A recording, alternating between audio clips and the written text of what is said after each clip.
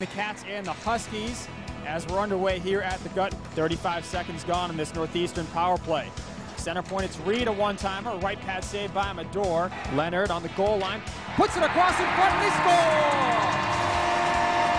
Brett Leonard fed it in front and the Catamounts lead 1-0. It looked like Drew McKenzie on the doorstep to give the Cats the 1-0 lead. Behind the goal to McLeod. Centering feed, and a shot is saved by Amador. The puck is still loose on the far doorstep. It's now loose right on the goal line.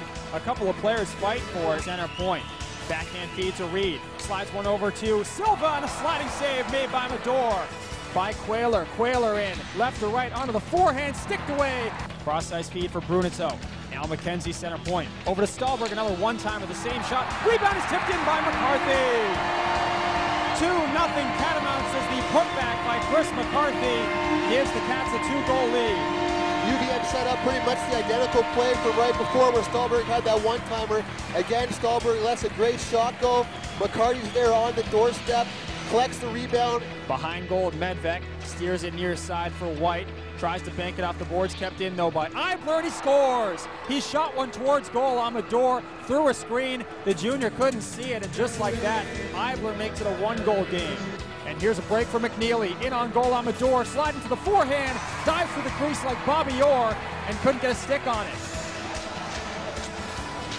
Now in the far half boards, it's kept in. A shot from the point. Blocked out in front, and the rebound score! Ryan McNeely puts Northeastern tied 2-2.